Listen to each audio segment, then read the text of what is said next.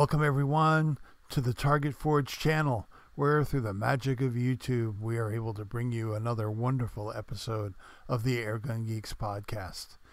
My co-host, and actually the creator of the Airgun Geeks podcast, Patrick, is going to kick this party off with a wonderful introduction and let us know what this episode is all about.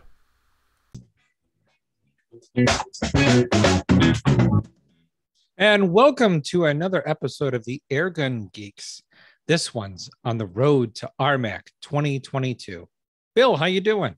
Fantastic, Patrick. It's a bit warm here today. The last couple of days, I think yesterday we hit triple digits, which in my area doesn't really happen very often.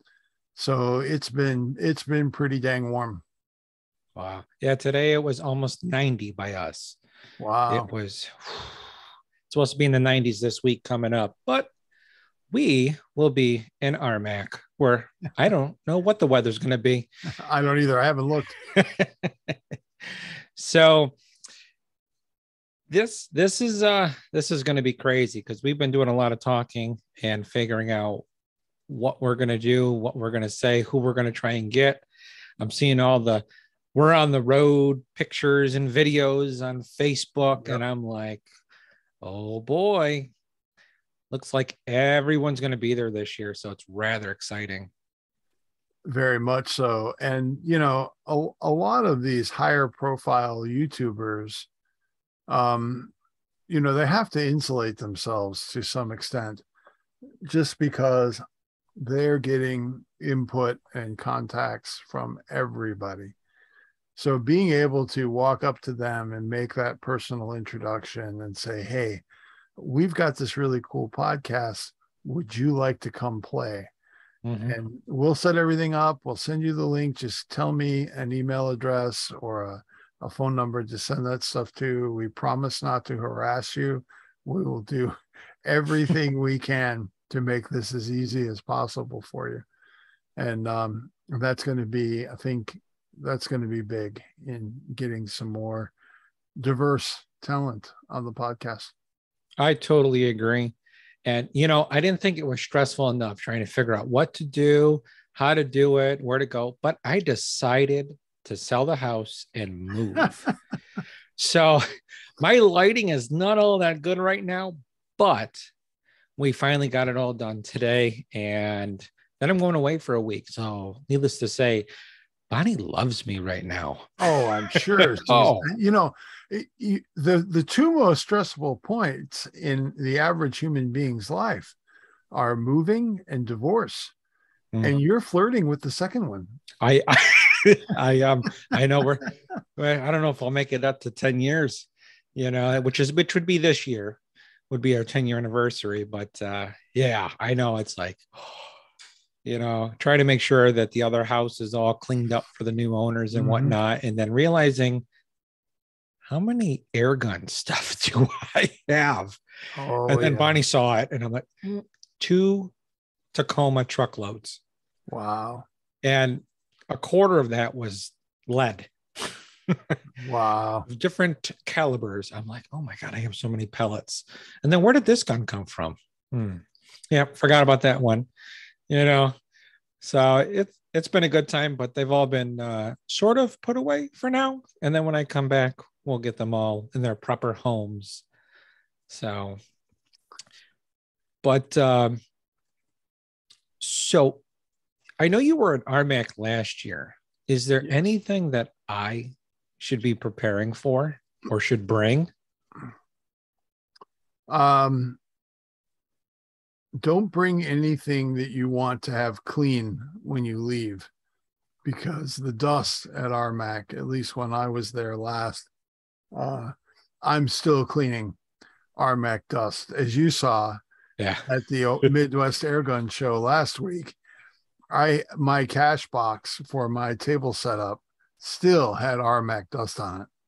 Yes, I'm a terrible housekeeper. I'll give you that. But that stuff it's magnetic. It does not come off easily. And so while we're on the Midwest Airgun show, real quick, I want to make a couple of clarifications. because my boy Joe Dorian has given me some corrections on some of my namings for things that he introduced me to while I was there. One of them was my boy Henson right here, Joe. I know his name is Henson. I called him Hendrick on my Facebook page, and I blasted it out on Instagram, all over the place. This poor guy is going to end up with a identity crisis, and I don't want that to happen. His true name is Henson, and he's not an iron eagle owl, as my friend Patrick misled me. He is an eagle owl, like Eagle Scout. So just want to clear the air with Joe and let him know that we all love him, and we want to make sure we get the facts straight, because we're so far really terrible journalists. Oh, fake news. Yeah. That was such a good turnout. And then Chad from Airgun Advisor put out a lovely video. Yes. I was shocked on how it went. Flat Broke Airgunner also did a killer video too. Yes, he did. Yeah, you beat me to it. Yeah, and to get to meet him was also cool too. Yep. And Joe graciously donated the time, and people were giving donations to take a picture with Henson, the eagle owl, and he behaved himself, and so did the people. Joe, I don't know if he behaved himself, but I think he did. He did good. He did good. What else? I think we asked everyone who's going to RMAC, so we'll see what goes on. So I get to pack up and find clothes out of a box, jump on an airplane at 10 o'clock tonight, because you guys will be hearing this Monday morning. So 10 p.m. Eastern Standard, I'll be on an airplane heading to Denver from Cleveland, and then sort of sleeping in the airport at Denver, and then jumping on another airplane and hopefully crossing paths with you, Bill, and jumping in your Tacoma. Oh, no, you have a Tundra, right? Yes, but I'm not going to be in the Tundra, because if I took the Tundra to RMAC again this time of year with the $7+ a gallon fuel, Toyota trucks are not known for their mileage at all. Yeah. And mine is a 2001 Gen 1 Tundra. That would not be a good idea to drive that car. Unless Patrick was funding the fuel, then I would be okay with it. But, it's $100 to fill my Tacoma. No, that's okay.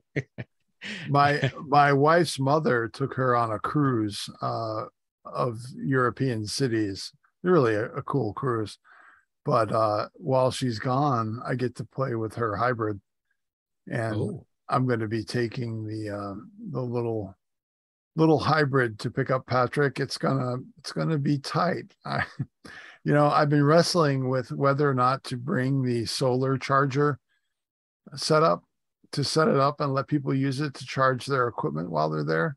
I'm not going to bring my compressor, because I don't want somebody to say, "Oh my God, I would have won that match had I not filled up with air from that guy's compressor and my regulator stuck." I don't want to be responsible for that.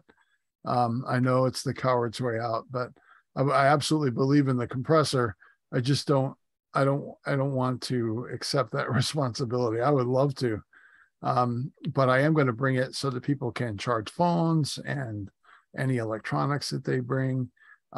If I can fit it in the car comfortably and still leave room for Patrick, which, thankfully Patrick's not a really big guy. So I can squeeze him in, like, partly over the seat, maybe there you go, in the upper, in the airspace along the top of the load.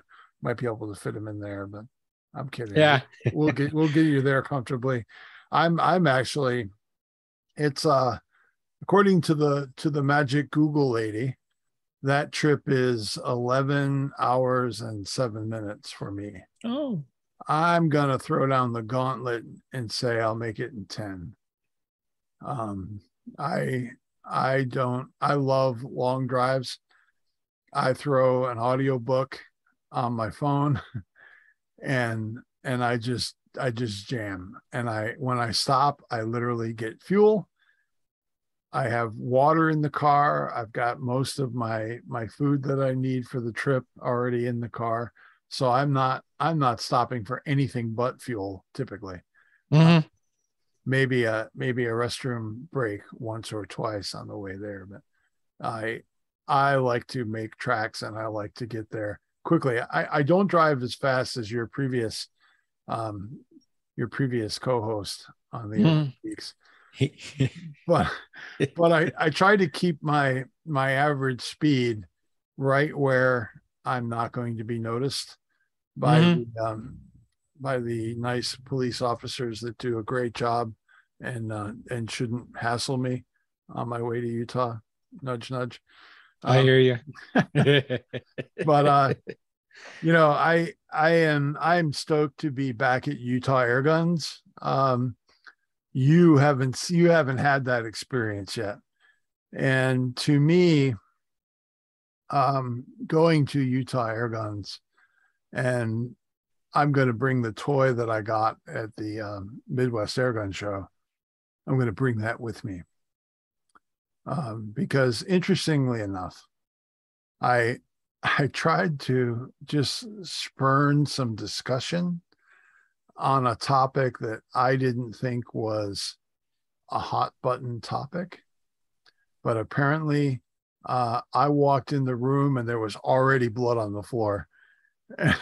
And I didn't realize that I was stepping on a landmine. But I simply asked the question, what was behind the hunter field target pistol class rule that you could only have 12 power magnification on your scope. I get that you don't need more than 12x at 30 yards. I mean, that's even pretty generous in my mind. And I just asked the question, because if you look at the rifle rules for hunter field target in AAFTA, they allow you to have whatever magnification the scope is. It doesn't matter. You just it has to have a 16x mark, and you can't have it set any higher than 16x. And the nice thing about that is that it really opens up the market space for scopes. I mean, you have a lot to choose from. And I thought, why not have that rule written the same way for the pistol class? And man, it was like a lightning rod. And what really struck me as comical in all of this was that people weren't reading the question I was asking. They all jumped to, why do you need more magnification in pistol class? And I'm like, that's not what I said at all. I wasn't saying that there needs to be more magnification in pistol class. I just said we need to open up the availability of optics, because I don't know, Patrick, you get to see this in a lot more light than I do, because you work in the commercial side of this business directly. Mm-hmm. But when I was looking at scopes and I was looking at what previous winners in those events used, I'll tell you, 80% of those scopes aren't made anymore. And I thought, well, what is it about 12x scopes? And what I saw was that the market availability of optics with a 12x limit is really, really shrunk in the last 10 years. That availability of units in that class has shrunk, and there really aren't any scopes that I would say, yeah, that's a good one, and it's limited at 12x. And one fella, and I still owe him an answer on the Facebook page for Airgun Geeks, and I will get to it. I've just been thinking about how I want to word it so I don't engage someone in another discourse on why I'm Yeah. silly. But he asked, what scopes are you looking at that you would like to see included? I'm like, well, I'll tell you what, I have an Optison EVX, and I actually put it on that HW44. Yeah, it's a rifle scope, and it looks absolutely ridiculous sitting on that pistol. I mean, your son would love that gun because it really looks like something right out of Star Wars. Yeah. With that monster optic on it. And I got to tell you, that thing is amazing out to 30 yards, out to 35 yards for HFT pistol. And, that's with it capped at 12X. And, a very wise person in the field target community early on told me that it was actually good to get a scope with more magnification than you're using, because when you're at those lower indications, you're probably going to have really good image quality. The image quality gets roached when you get up near the upper end, and it doesn't really matter where that upper end is. It's just, the manufacturers put in as the minimum amount of money to get you the maximum number of X's that they think you're going to buy.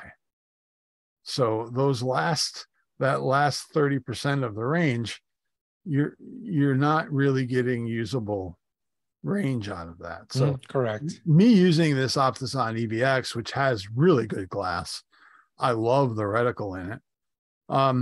It's not legal. I can't use it in a match. And I've got guys saying, "Oh, all you need is a bug buster. That's all I use, and I'm a champion." And that's great. I have very similar thoughts about UTG as my friend Adam does. I've had them, and I've never been really overly impressed with them. They're a great, inexpensive scope. They are. They do that just great, and they're actually pretty reliable. But I'm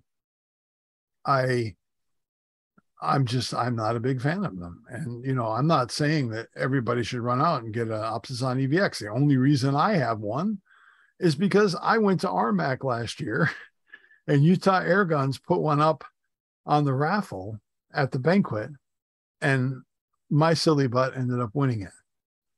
And I thought, I would actually use it on one of the rifles, but I actually set up both of the rifles with element helixes. And I liked them both being the same, so that when I got used to a process and everything, I was using the same optic and the same reticle on both rifles. So training wise, I agree. Just made things easier for me. But I have to say, they're both very close in price. They're within $20-$30, I think, of each other. At least they were when I looked at them. The EVX wins for clarity. It's got a really crisp, no vignetting around the edges. It's a really, really nice scope. Now, I did find that there is a one with a 30 millimeter objective from Optison with a 12X limit. And one of the things, the reason I'm bringing this gun with me on my trip to go pick you up is because I want to see that scope, because Utah Airgun says they have it in stock.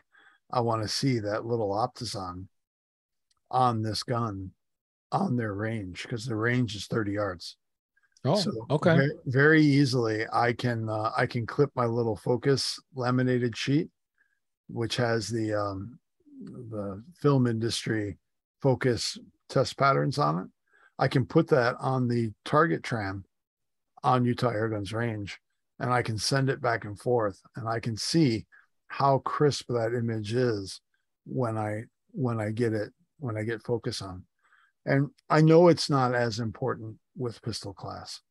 I'm well aware of that. And really, I have to say, this HW44 shoots so flat that this Optison scope also claims, this one with a 30 millimeter objective, it claims to not really need a lot of parallax correction because it mounts so low to the barrel. It's so close to the barrel that the amount of lopiness in that trajectory that you see is not as severe with that optic. And I am thinking that if that pans out, it might be actually a really good solution. But you're going to be with me, and we're going to test it out. We're going to see what's up and make the best decision possible. But if those rules were different, honestly, I would leave that Optison EVX right where it is, and I would compete with that. And I know that there's wind in the trees that suggests that a ruling is coming in the upcoming end of the season with the Nationals in Puerto Rico that will possibly be a update to that rule. They haven't said what direction they're leaning towards, and in fact, the guy who leaked that said he couldn't comment one way or the other. But I hope that they're bringing some reason to that. And I'm not saying that the current rule is unreasonable. I'm just saying to me, it disenfranchises the shooter.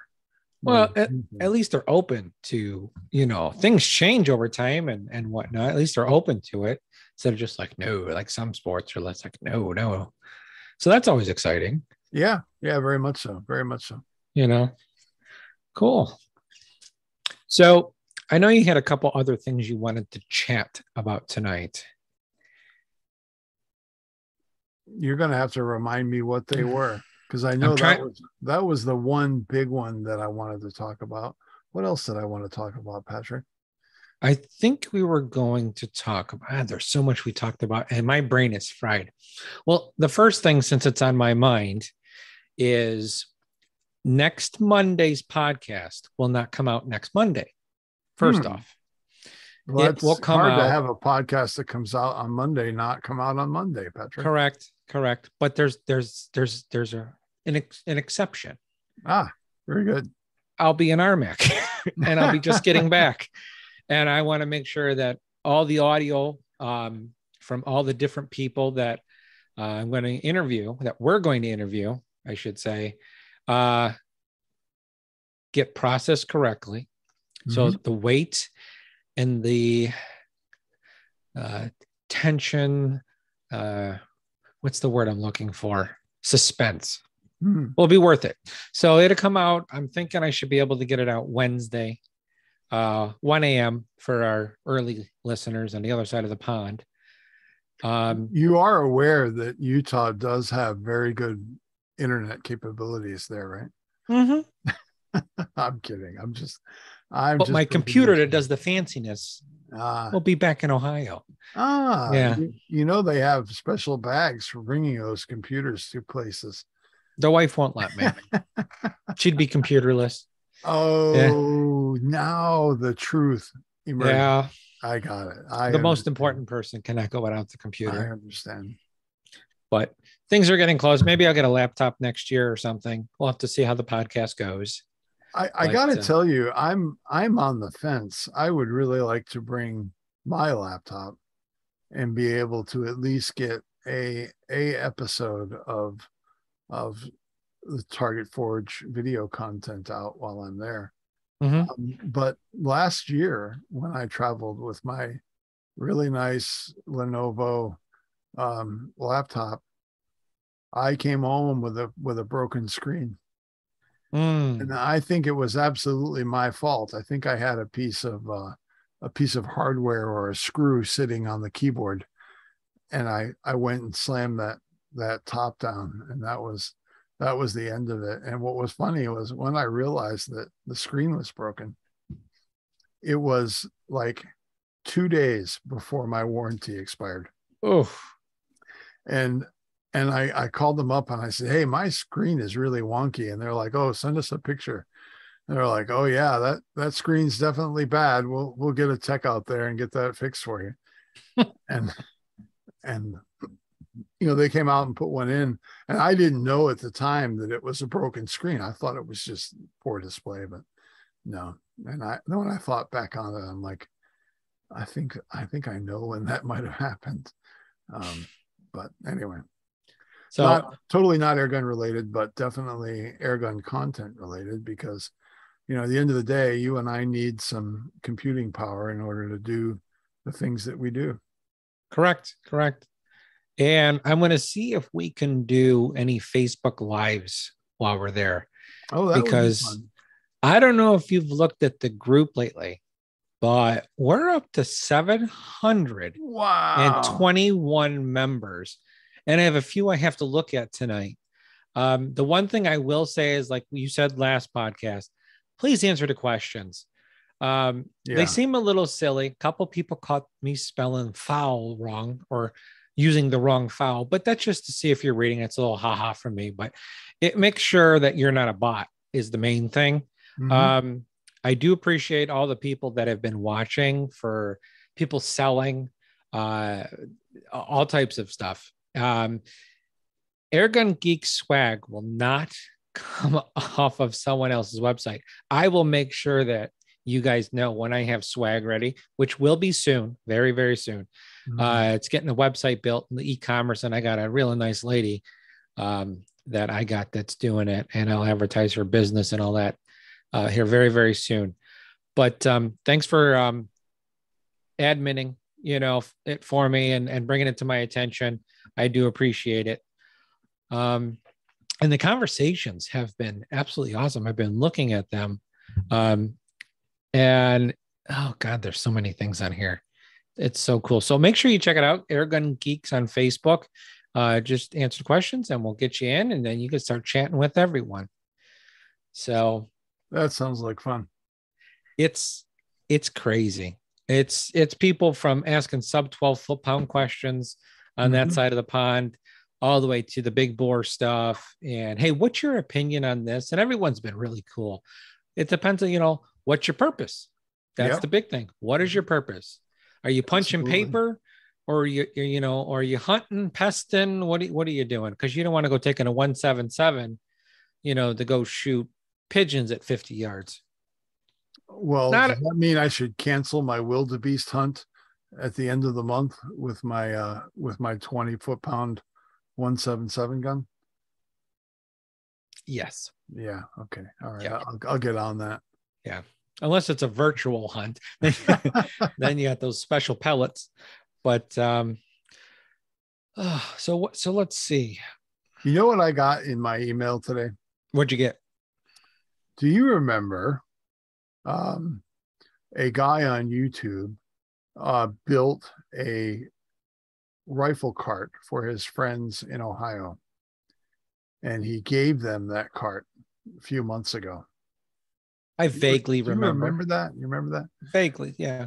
Um, I did two videos on that build. One kind of talking about the choice of the cart and stuff like Mm-hmm. that, and then the second one really digging into it and getting to the roots of what I thought was good design for a cart like that, that wasn't super tippy or had a good balanced CG and all that stuff.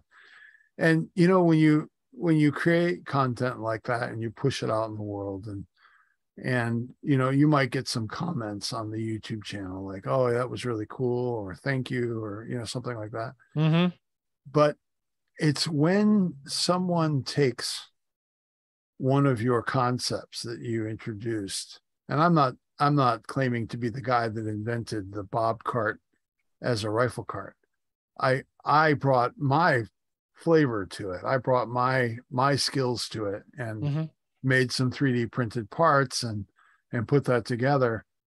And when that gets reflected back to you through the eyes of the viewer, where they've taken your idea and they've done their little twist on it, and they're using it for a completely different purpose. Well, still a gun purpose. This guy, and I'm going to put his PDF that he did on my website so that people can download it and look at it, because I think he did a spectacular job preparing this document. I mean, it's no joke.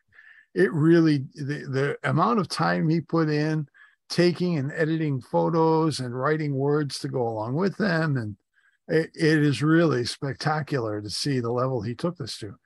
And the reason that he took it to that level is because he's going to be presenting it to his local gun club next month. So this guy put this PDF together to use as a screen walkthrough while he's giving his lecture on how to build a rifle cart. And I'm like, how cool is that? You know, That's cool. This guy took that idea and ran with it. And you know, he bought my fasteners for the 3/4 inch conduit. We got them to him, and he put this thing together, and it looks fantastic. Guess what he's using it for? What's he using it for? Sporting clays. What? Sporting clays? Yes. He's got, you know, I mean, I don't know if you've ever shot sporting clays, but I have. Yeah. Most of those guys don't have cheap shotguns. They're you know, they're Belgian Brownings. You see Parazzis. You see a lot of really high dollar powder guns in that game, and this guy, you know, used my basic framework and my parts. He downloaded my 3D files from printables.com. He had a friend local to him that printed them for him. And then he took and built his cart from that video. And you know, to me, it was a huge, so wonderful feeling to see your idea reflected back in the eyes of the viewer. And, you know, there have been others. There was a guy at the Midwest Airgun show. He came up to me and was, you know, had his phone up, and he's going through all the photos on his phone to show me his build and what he did. And you know, that kind of stuff is just, it's fun to see. It's fun to see your stuff getting used. And heck, I hope, you know, 10,000 people order hardware for that build and make a bunch of carts, because they really are great carts. Yeah, it's good to see things come full circle. Yeah. And that's why we do what we're doing now. You know, get the info out, links, connect people, networking. Very much just so that we can have fun. You know, it's not always about pulling the trigger. Most of the time it is, but not all the time. You know, it's the adventure, like going from Ohio to Utah, the adventure, all the people jumping in, like Ken. I like watching Ken when he leaves Florida and he's heading to Utah in his big RV with his golf cart and his wife. And I think he's bringing the mules, the dogs, his Great Danes and stuff. And just the adventure and seeing what they run into. I heard you talked to PJ Clark today, or got a little message that he's on the road. He is actually traveling right now. The dude just got off a plane from touring Europe. England. Yeah. And he is in a car on his way to RMAC. That is airgun passion at its best right there. Yeah, that was cool what him and his buddy did last year. Given their different segments along the trail to RMAC. That was pretty cool. Do you know if John is traveling with him this year? I have no idea. I'll keep an eye on Facebook, but I have no idea. I meant to ask him when he put up a couple of comments that tagged me in on Instagram, and I meant to ask him if John was coming. John is a super nice guy. He actually would have been, if Target Forge, if it was in the cards for Target Forge to have been a sponsor this year, I can tell you that John would have been at the top of a very short list of shooters that I would have picked to wear the Target Forge colors and shoot for Target Forge, because when you sponsor, you get a spot or two of shooters. If you're a sponsor that's paid before they open the gates for the rest of the shooters to sign up, you can secure one or two spots. At least that's the way it was last year. And I'll tell you what, John was on that list, and it'll be good to see him again or talk to PJ. And PJ's a fantastic guy. I can't wait to see him. I actually have some very, very special items that are airgun target related for him to test for me. Iron candy is what I call it. Him and Tom Adams both I want them both to put some pellets on this stuff. One of the things that Target Forge has been wrestling with in a exceptionally challenging metals market, the steel market is absolutely insane. When we decided to push the Chinese out of the U.S. steel market, the U.S. mills were now over-constrained. They could not produce metal fast enough to fill that void that not having the Chinese in that market space created. So, unfortunately, they have discontinued. There isn't a mill in the U.S., at least that I'm aware of, that still makes 3/16 AR-500. They've just discontinued it. They're like, yeah, there wasn't enough market demand for it for us to not focus on all these other things that there is market demand for. So it's not that it was unpopular or nobody bought it. It became the small fish in that pond. And I can't get 3/16 AR-500 anymore. So, it's not a big deal for my weldments because, okay, you just substitute a thin piece of metal for a piece of metal that's 1/16 thicker. Not a problem, right? Where it becomes a problem is in the spinner targets, because I've invested quite a lot of my own money in inventory of those stainless steel spacers and all of the pieces that stack up to make that fastener solution for the Devil's Eye high energy. And not having AR-500 anymore, I don't know how those things are going to react.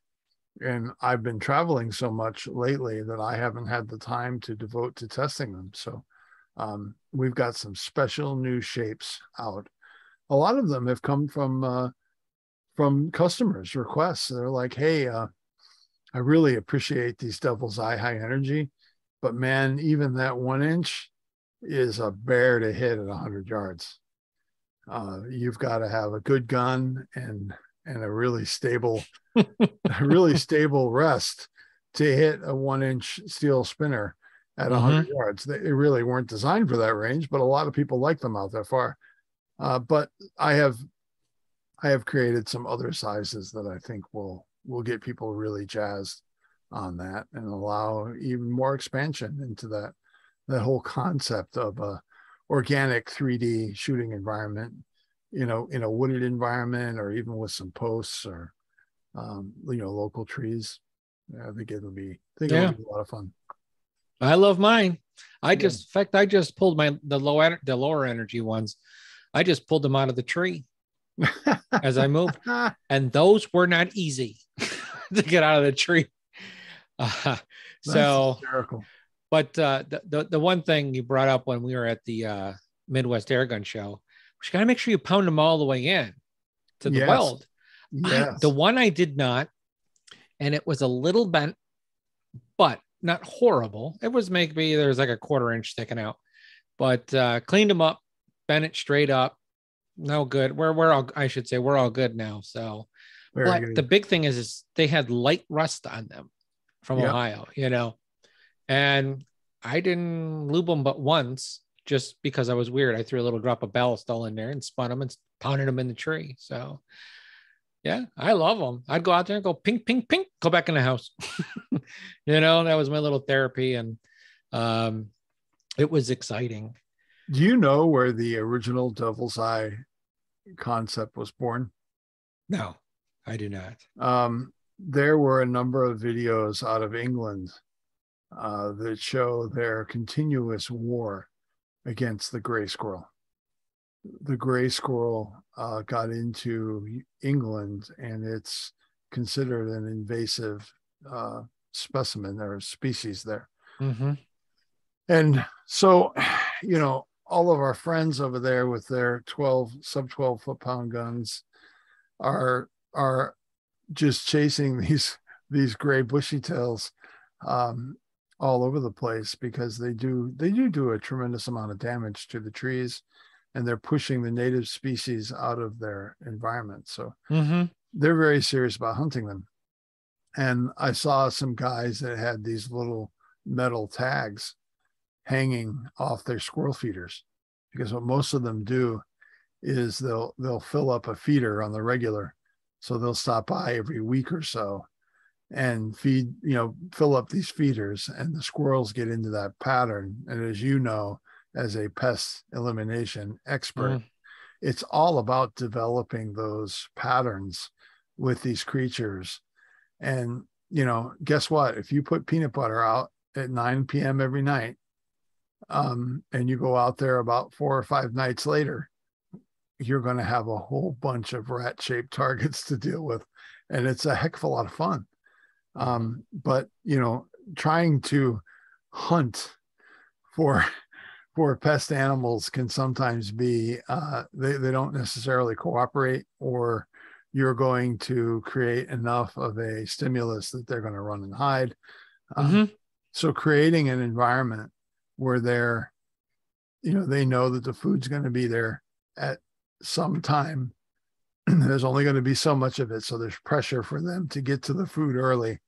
That creates a great opportunity to clean house on some vermin. That's correct. Yeah. And that's what the original Devil's Eye was made for, was to be able to drive that into a tree or into your squirrel feeder, right there. So you can check your zero before your hunting window and make sure that everything is good, because as you know, the angle that you're shooting has a profound effect on where your point of impact is going to be. Correct. So being able to verify that is really, really nice for not needing a second follow-up shot. Yeah, now that I'm thinking about it, I've watched a lot of like the shooting show and stuff. They got the squirrel feeder, they got the little Devil's Eye next to it. Yep. Now that I'm thinking about it. Yeah, that's I will say hunting. their Devil's Eyes are crap. And if you brought them to the US, you would shred them. The first time you started hitting them with 20, 30 foot-pounds, they would be done. My original Devil's Eye goes up to 30 foot-pounds, which I have to apologize, because some point we edited the text on the website for the listing for that. And at some point I deleted inadvertently the power rating for the original Devil's Eye, which is 30 foot-pounds. And I had a customer it was 2 weeks ago. He sent me a picture, and it was of a Devil's Eye, a regular Devil's Eye, that was ripped out of the tree and bent. And he's like, "Is this supposed to happen? Is that how these work?" I'm like, "No, that's not how they work." I said, what did you hit it with? And he's like, "Oh, I hit it with a 60 foot-pound, blah, blah, whatever it was." And I'm like, "Well, there's your problem." I said, number one, like you alluded, you got to drive them all the way up to the taper on the weld so that the spacer is right into the wood. And number two, you need to make sure that you have a good piece of wood. Doug fir, standard dimensional lumber works great. It really grips the shank of that nail. But if it's a rotted fence post, it's probably not going to hold there. It is subject to the quality of the wood. Green wood, like most trees, are amazing. Oak, maple, pine, any of those green woods are really good. Willow is terrible. Willow, I don't even know how willow got into the hardwood class, but that tree is more like balsa wood. It's really awful. Anyway, enough about that. So you say 30 foot-pounds. So is there a distance? Like if they put it out at 100 yards, can they do 60? I'm just going to be devil's advocate here. If you're using a pellet, sure, because as you know, the ballistic coefficient of a quality slug, gosh, especially these Patriot slugs that are coming. This Gen 2 Patriot slug looks astonishingly good. Coupled with barrels that are designed for them, oh my gosh, that is going to bring a whole new level of accuracy to this game. And the difference being that the amount of energy you're going to retain downrange with a slug goes way up. The pellet is actually designed to have air brakes. It slows down very quick. and it's good. People think, oh, well, that's low performance. No, it's great. It limits penetration. The fact that they don't carry forever is by design. And I'm sure in your work, if you were to go and rip a bunch of slugs through some muskrats and end up tearing up structure or creating a lot of damage, for pass through and stuff like that, you probably wouldn't get called back on that job. Or God forbid you miss. Patrick. It says God forbid. It happens every once in a while. A fish jumps up, some water hits it, it moves over. They don't go as far. It's true. And it's all about what's your purpose with that, definitely, because these air guns have turned into like shotguns. You can what I mean by that is ammo.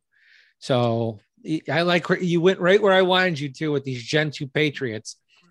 So I've been waiting and watching, and I'm like, because I'm a little bit of a Matt Dubber and Rolf fan.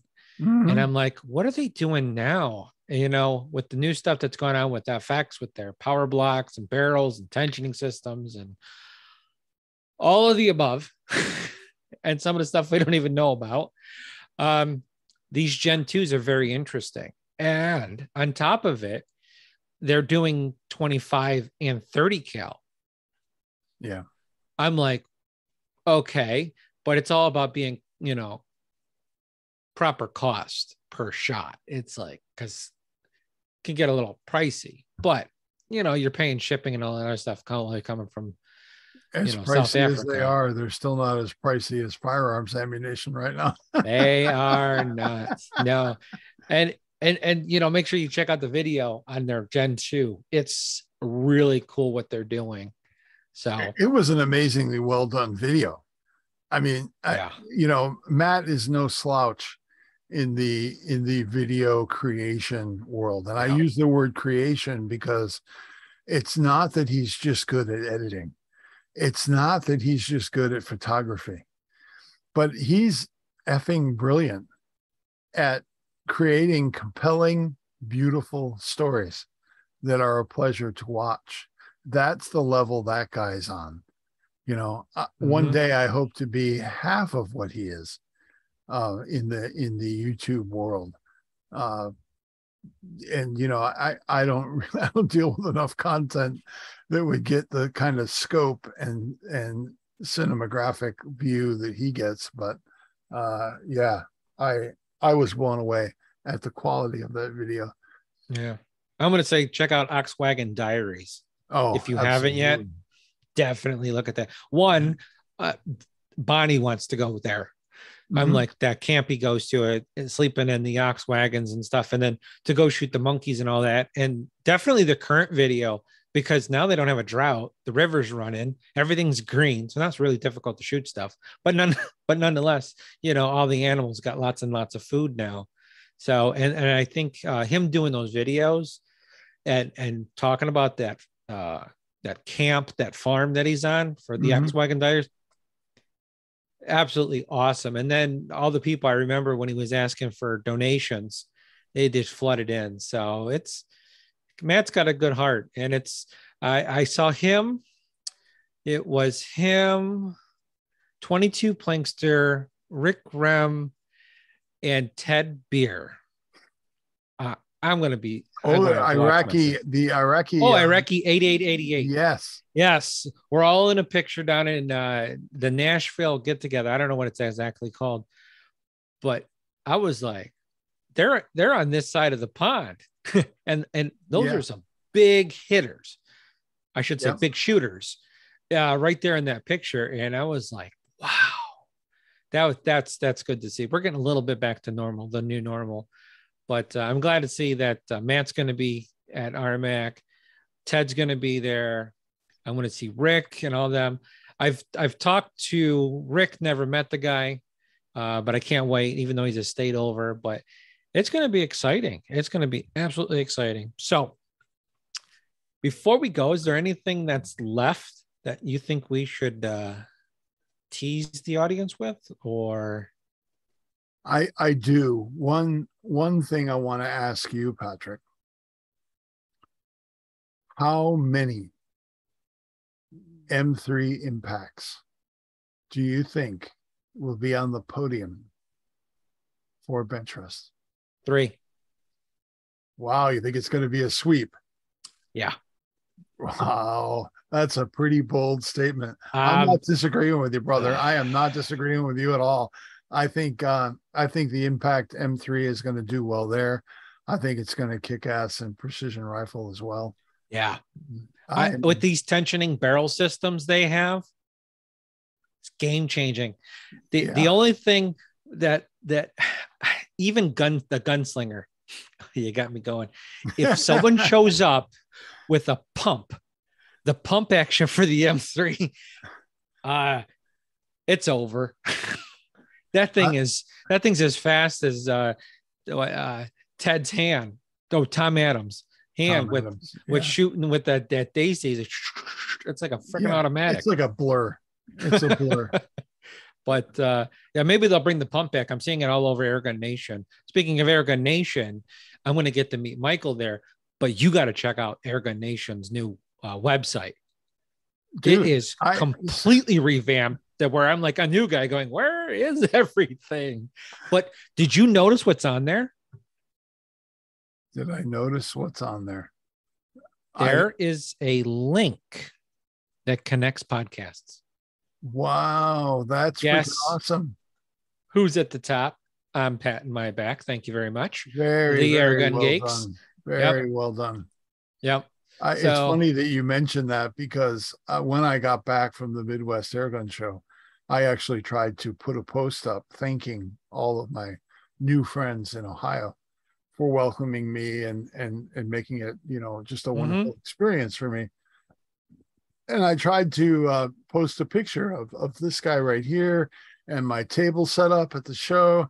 And it was like, I kept getting this error that I couldn't post a picture. I'm like, oh, what the heck is going on? And then I got a note from moderator 3, whoever that is. I suspect it might be Michael.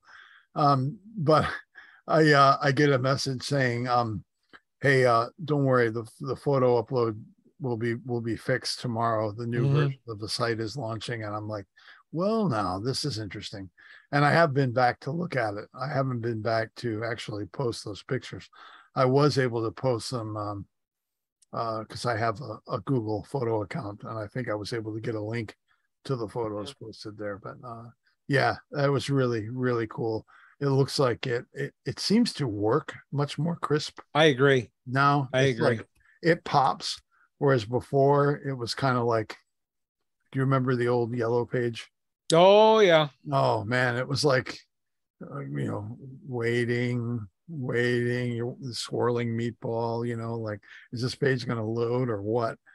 And yeah, it's definitely popping now. I like how there's the members rating is right up there. You could see where they're at as far as the ranking. I'm still working on understanding it, but instead of having the search for a member, because it's scary dropping money across PayPal or Venmo. You start dumping $1,000 and you're like, hopefully they send it. Yeah. Kind of thing.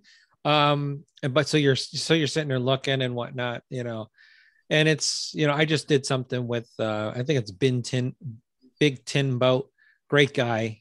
He's like, yeah, look me up, no problem, blah, blah, blah, packages stuff correctly. Make sure I say, I'll give you a good rating, just so that everyone else knows. I push everyone to Airgun Nation. You have to. It's literally the metropolis of the airgun world. Everyone's there. If you want to know something, don't ask a question and not expect them 100 ansers. You get all types of answers. Air gunners, you could ask 10 air gunners a question and get 12 different answers. Yeah. Some people change their mind halfway through.